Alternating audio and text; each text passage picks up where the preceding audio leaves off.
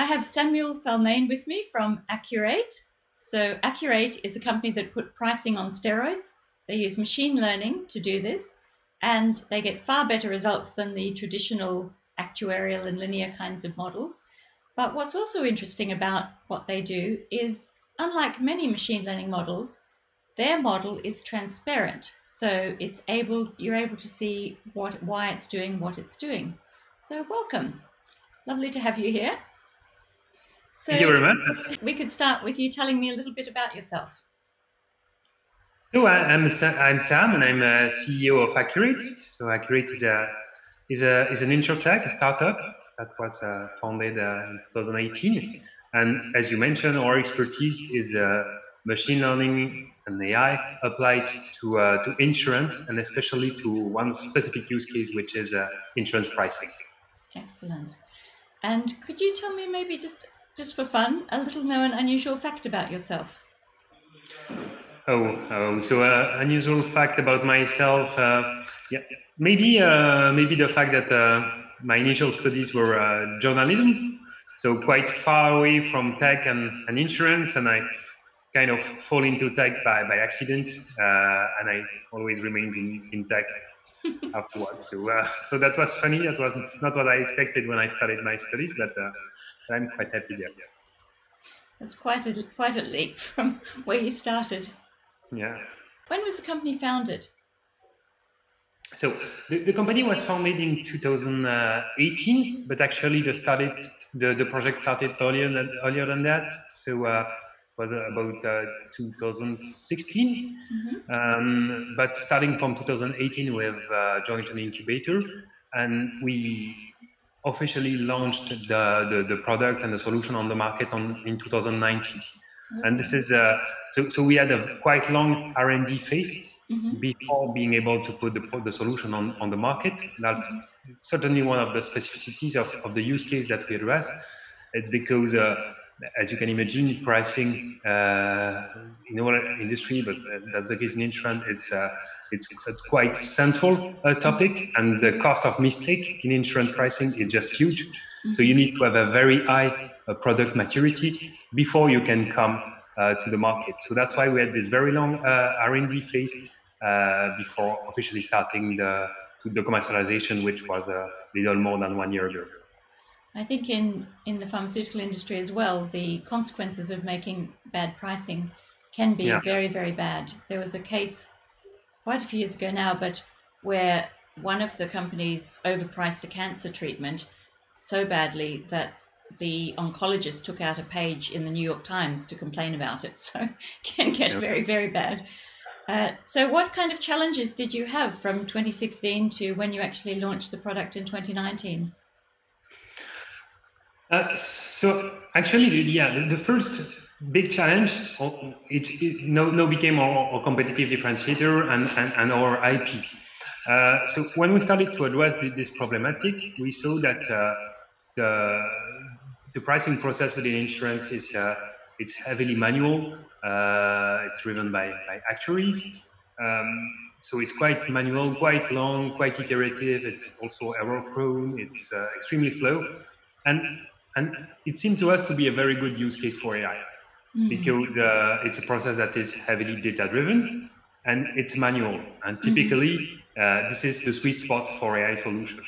Manual process with a lot of data. But in that specific case, when we started to apply some out-of-the-box machine learning algorithms, we realized quite fast they were not applicable at all for this industry because, as you know, insurance is a heavily regulated industry, such as pharma.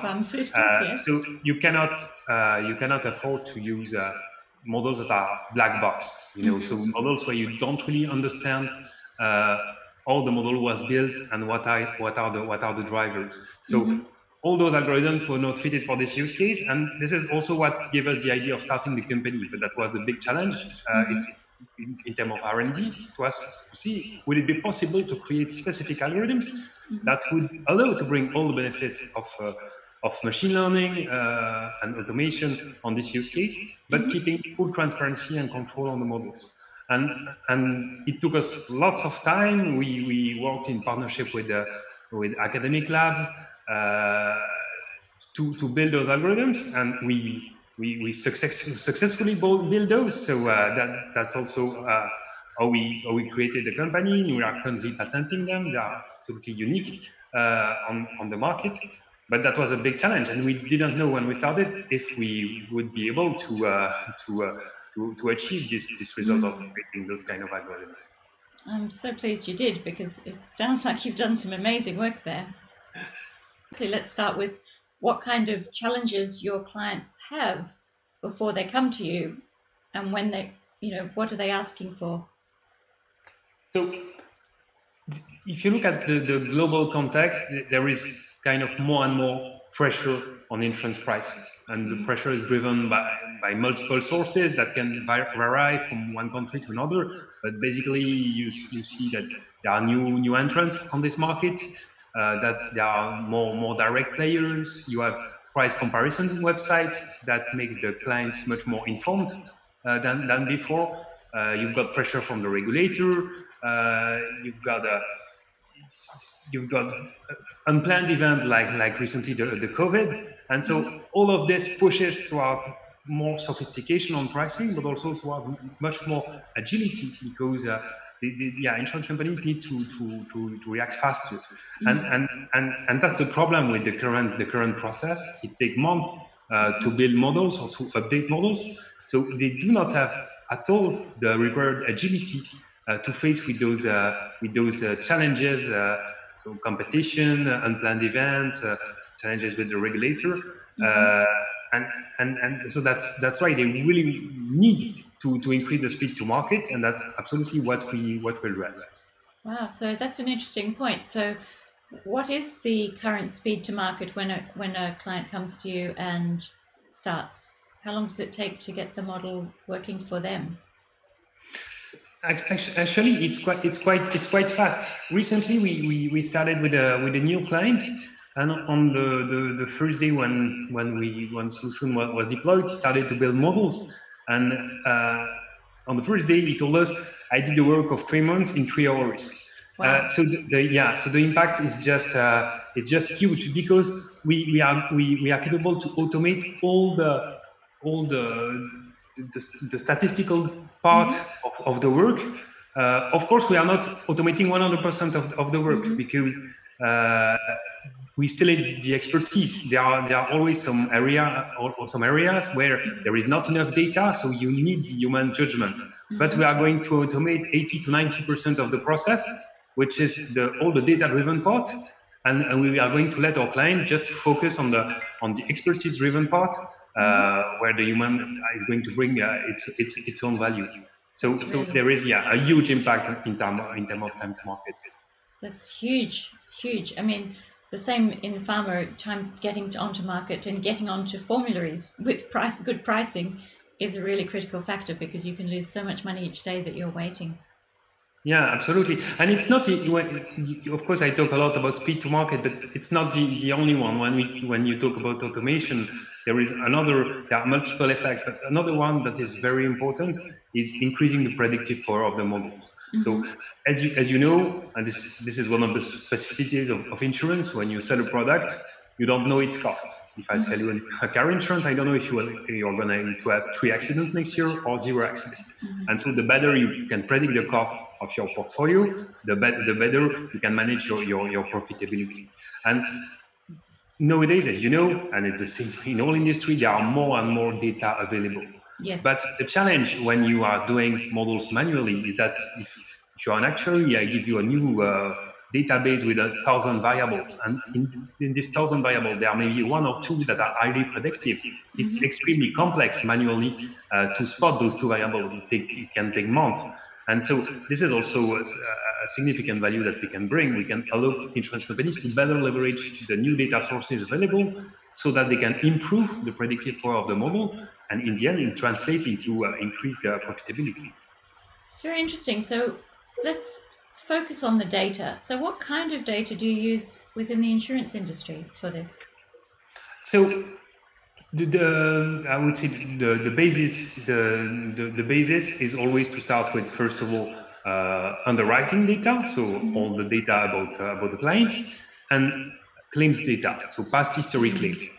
Because this is what you are going to predict. So you need to discover, based on the pattern of the past, what will be the likelihood to have a claim for a new client, and what will be the exposure, so the amount you think it will cost.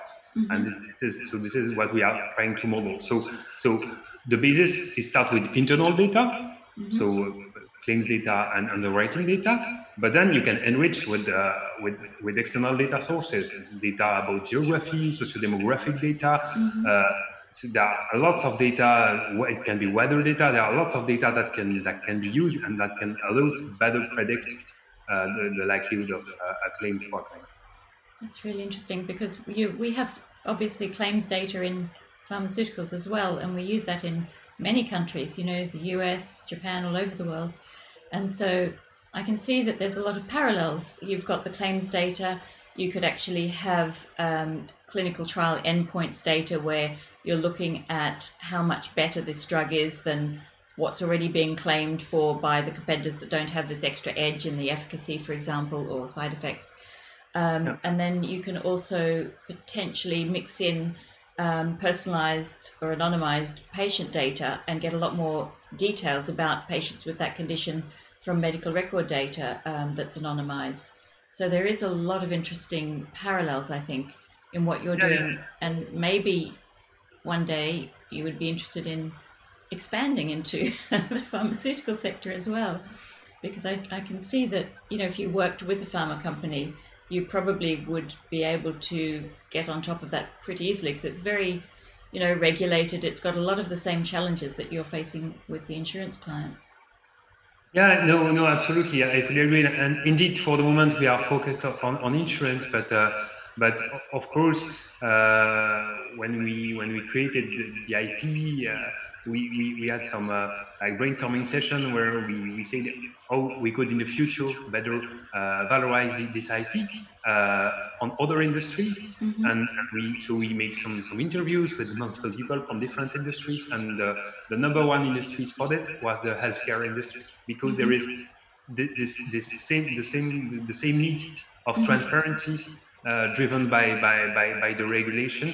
So those models are pretty much applicable, and the structure of models that are used in insurance pricing are also already used in healthcare. So no doubt healthcare would be certainly of interest in the future, and yeah, we would be very interested to maybe to test the solution with a healthcare player and see how close it can be to a solution that would be that could be used in this industry. Yeah, I'm pretty sure that there would be pharmaceutical companies who would love to try it, just to work with you and actually customize it for their, for the industry and for them.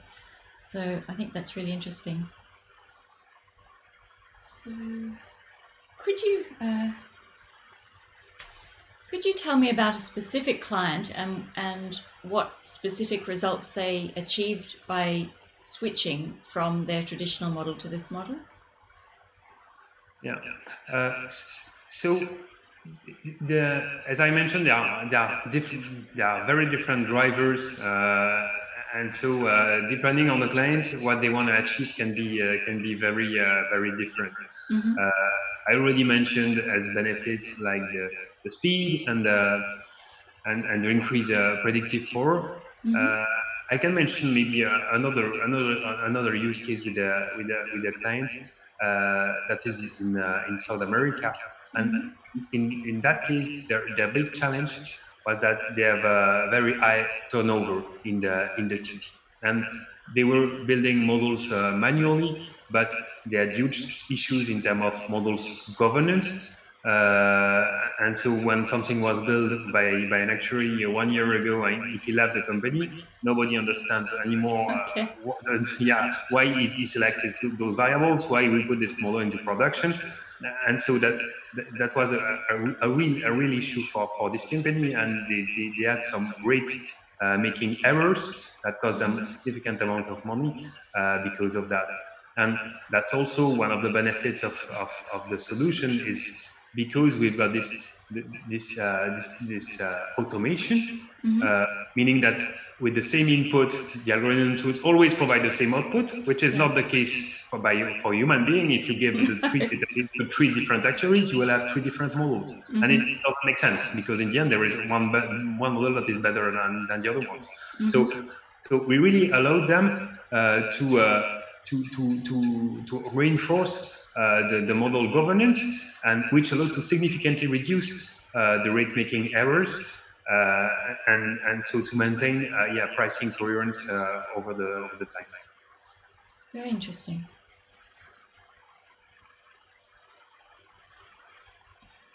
Pretty much covered most of them now. Well done.